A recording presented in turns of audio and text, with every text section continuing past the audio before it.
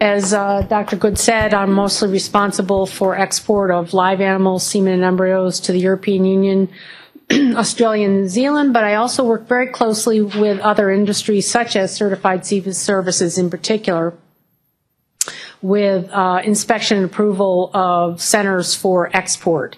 And as you all probably know, certainly from coming to industry meetings like this, or state and industry meetings in USDA, that there's a long history of federal-state industry cooperation, such as our eradication programs, our Secretary's Advisory Committees, USDA, this organization.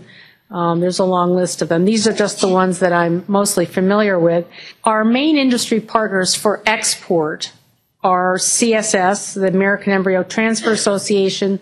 We work closely with Livestock Exporters Association and USLGE, or U.S. Livestock Genetics Export.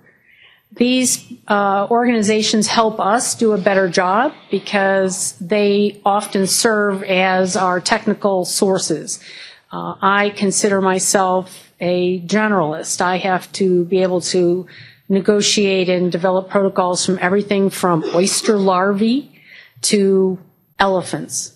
I mean, literally, and anything in between. And we do a lot of live cattle, semen, and embryos, but I've been asked to do everything from soup to nuts.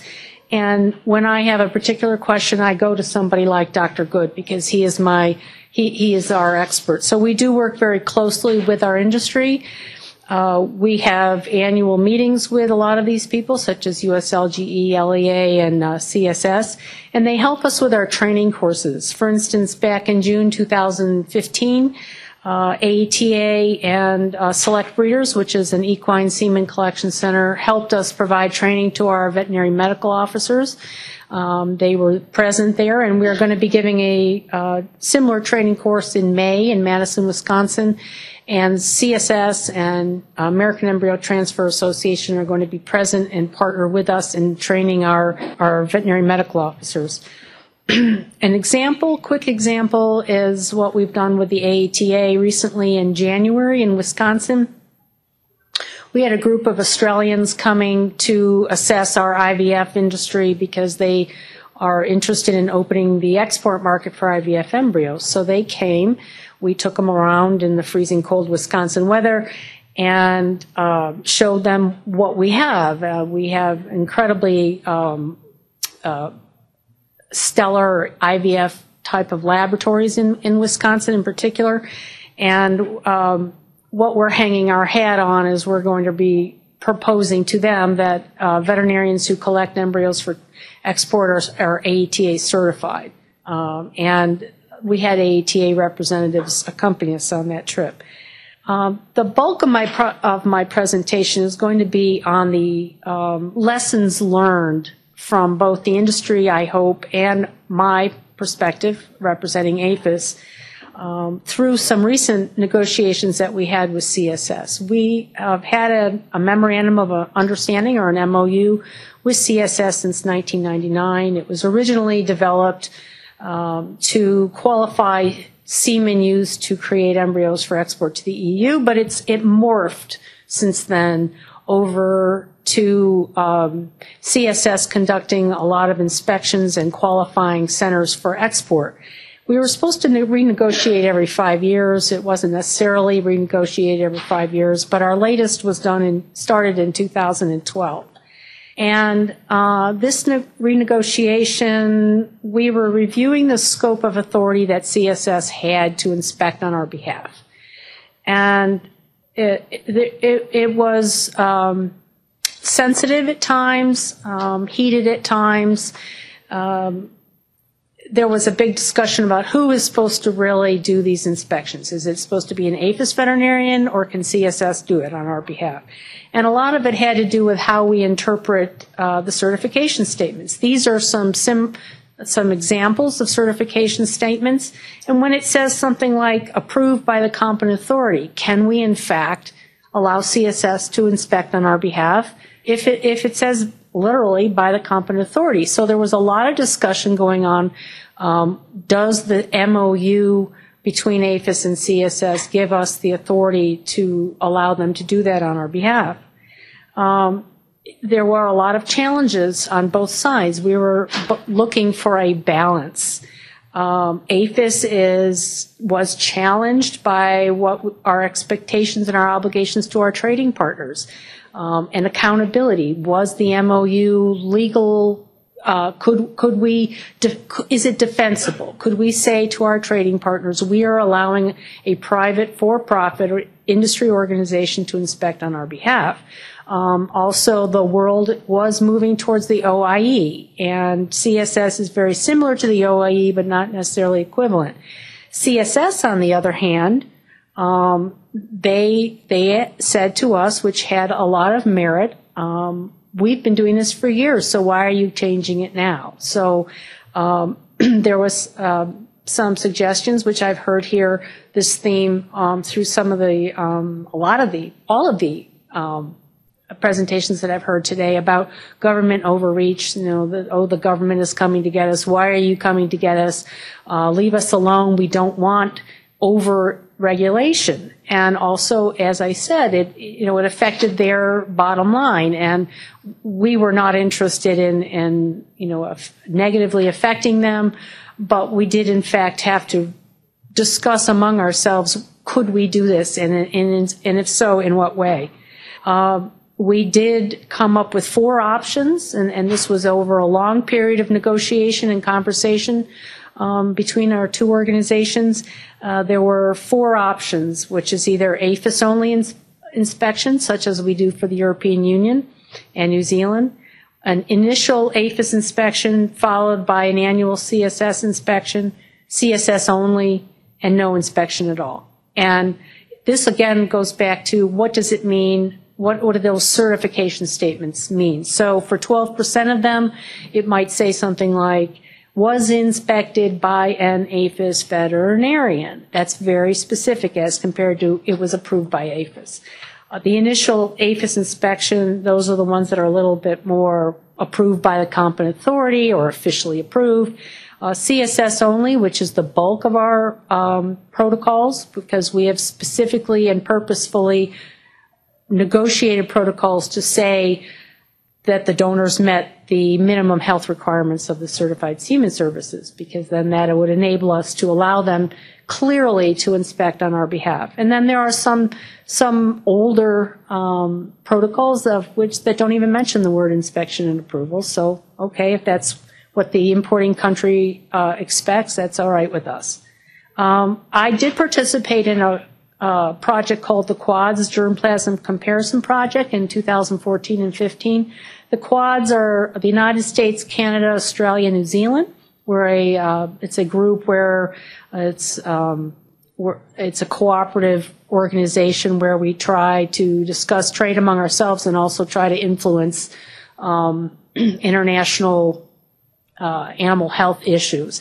And we compared all 4 countries' programs for inspection and approval of semen and embryos against the OIE code, just as a way of comparing apples to apples.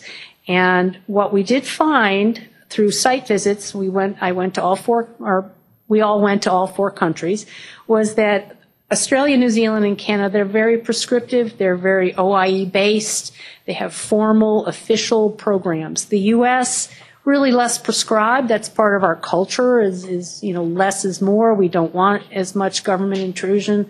We do depend on CSS. And New Zealand also uses a third-party verifier system similar to using CSS. The difference there was that their auditors are ISO trained, and they have a very vigorous audit the auditor program. What we did find was that the CSS, they set our domestic program. They are the standard bearing organization that defines our U.S. domestic standards. If you compare that again to the international guidelines, they're similar but not identical. So a lot of protocols, a lot of people throw out the words that the semen was collected, processed, and stored in accordance with the OIE code. Well, what does that mean? We really, are you going to take that literally or not? Because you can't exactly compare the two. One of the things that came out of the Quads Germplasm they made some recommendation. They asked us to look again at the scope of the CSS role of inspection on our behalf, define our role when issues are identified, some noncompliance, what is our role if CSS finds things, and define our scope of oversight. And we have, through our very hard work together as a team, met and addressed a lot of these issues already. One of the things that we did find was we had to provide some more training to our people. Some people, like our big centers in Wisconsin, those inspectors, they're trained, they do it all the time, they're very knowledgeable. A lot of the other ones, for, say, small custom centers in the West or down South, they may inspect once a year. They may or may not have any experience. And so what CSS was telling us is, your inspectors don't know anything, so why are you wanting them to inspect instead of us? If they're going to do it, you need to train them, and they were right. So we are moving towards doing some more training. We developed a checklist together, cooperatively, and also we are encouraging CSS to follow up, and I'll get into that a bit. We developed a checklist.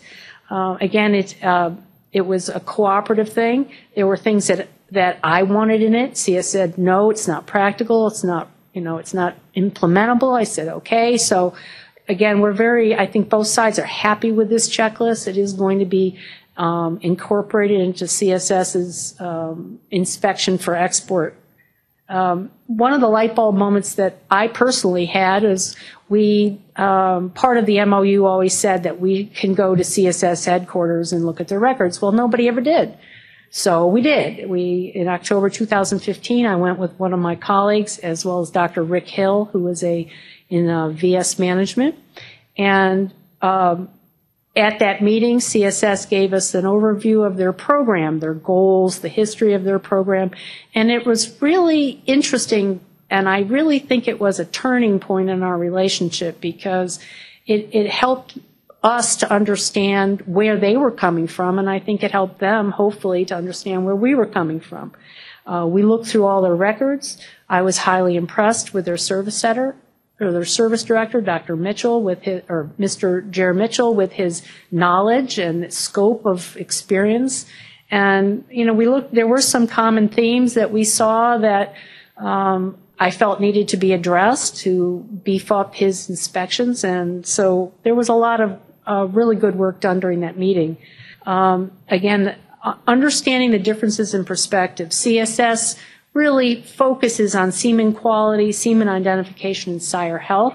That's their role. They are a standard setting organization in the U.S. They had an AI center practice evaluation, but it was a voluntary sort of secondary thing, and we've encouraged them, and they have, in fact, made this now part of their program. It's no longer voluntary. And their perspective, which really I didn't understand before I went to this meeting, was that they would really prefer to keep a center in the program, to say, let me help you get better, rather than say, you didn't meet this checklist, off with your head, right? So don't laugh, because that's what some of our trading partners want. The European Union in particular, if you've ever been through an EU audit, that's what they want us to do. Okay, so our perspective, again, focuses on biosecurity, infrastructure, facility management, separation of animal health, of animals of different health status. And as a regulatory organization, we have to have a red line.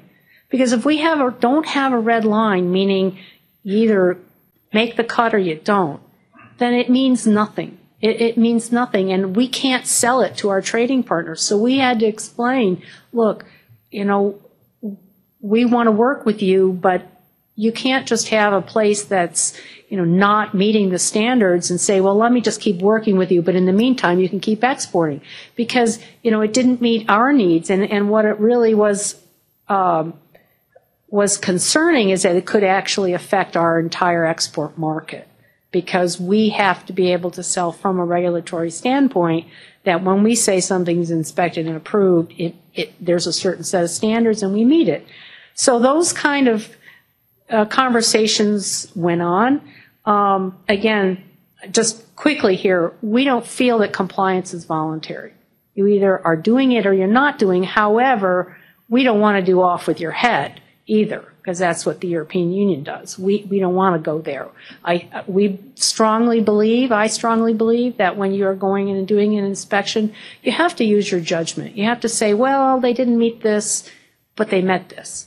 Or maybe they didn't meet this and they sort of met it. And then, okay, then we need to stop your exports. So again, it is a judgment call. It's not black and white always, but we do have to maintain our credibility and maintain our market access. I do believe, especially within the last year, that both sides are moving towards the middle. As I said before, CSS amended their participation agreement to make the AI Center Animal Management Evaluation no longer voluntary. They incorporate the generic checklist that we both feel comfortable with for export purposes. APHIS has agreed to do training. For instance, what I said about our May course, I'm developing training modules for bovine embryo inspection and some checklists. And I'm closely working with Mr. Mitchell on a lot of co-inspections. As a matter of fact, I'm leaving here tomorrow to go to do a re-inspection with Mr. Mitchell on a center that we discontinue their authorization to export until they made some changes. They have in fact made the changes. So this is all a really good thing, and I believe that APHIS has learned a lot. I think CSS has learned a lot. We've listened to each other. We've learned how to trust each other and respect each other and work together to make this work. And APHIS is really committed to making this type of program work with the industry where if there are little blips in the road, we're going to talk to you. We're going to find a common ground. And we're going to promote our industry, and we're going to be able to defend it to our trading partners. And so I think it has been a really good experience and a learning experience for both of us. And I think it's a win-win.